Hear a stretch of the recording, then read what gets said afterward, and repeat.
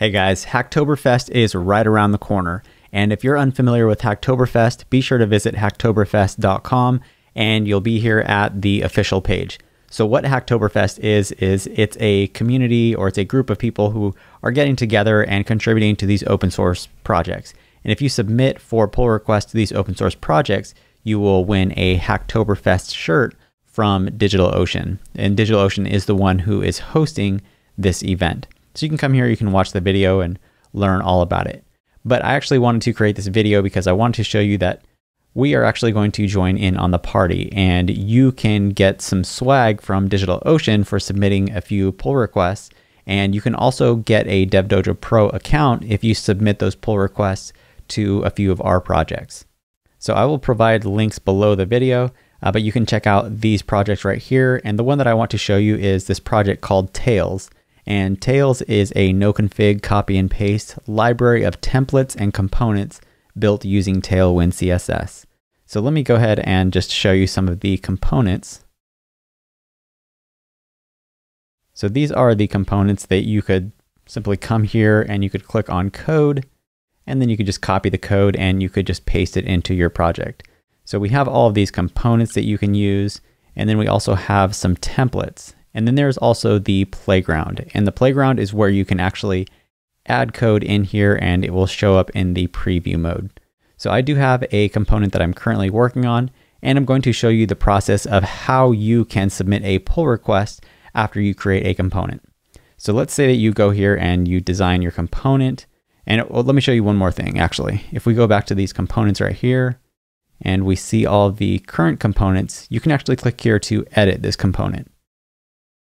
And you can see that we have all of the content right here. So you can edit a current one, make some modifications, and kind of play around with it and create a new one if you want. So let me show you how you can submit a pull request. So I have an incognito window right over here, and I'm logged in as just this is kind of like a demo account that I use. And what I'm going to do is I'm going to come to this repo, and the first thing that you'll want to do is you will want to fork the repo. So I'm going to click the fork button,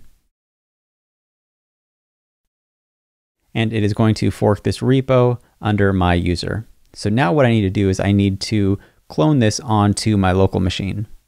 So I'm going to go ahead and click on the code button right here, and you can also download it if you wanted, but we're going to just copy the link right here, and then I'm going to open up Terminal.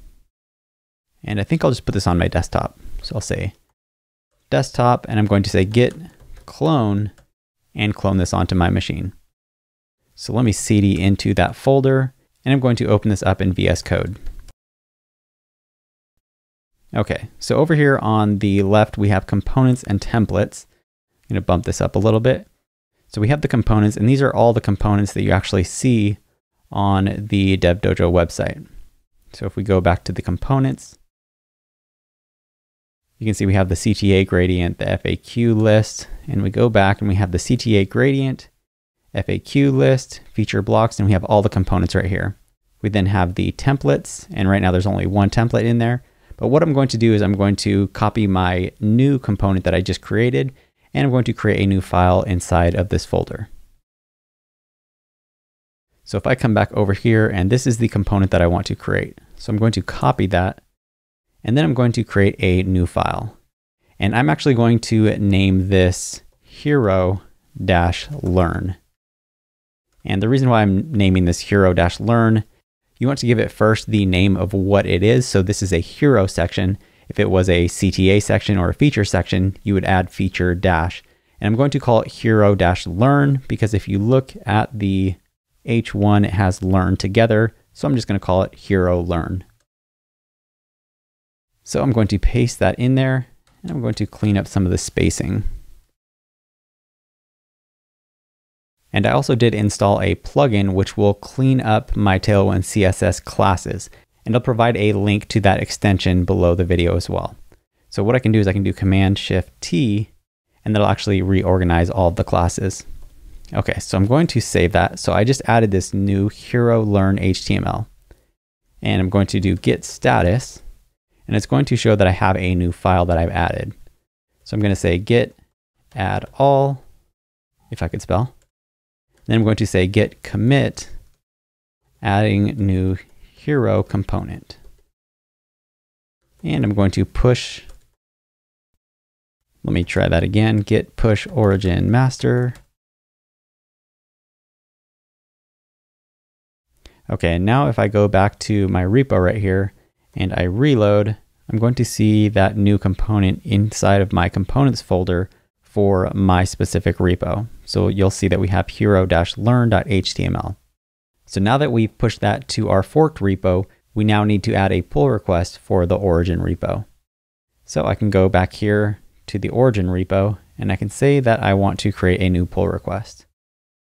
So I'll say new pull request, and I'll want to say compare across forks. So I'll want to click on this button right here, and then I can search for my specific repo.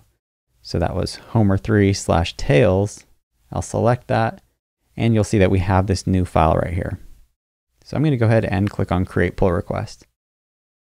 And we'll leave a nice message. Hey there.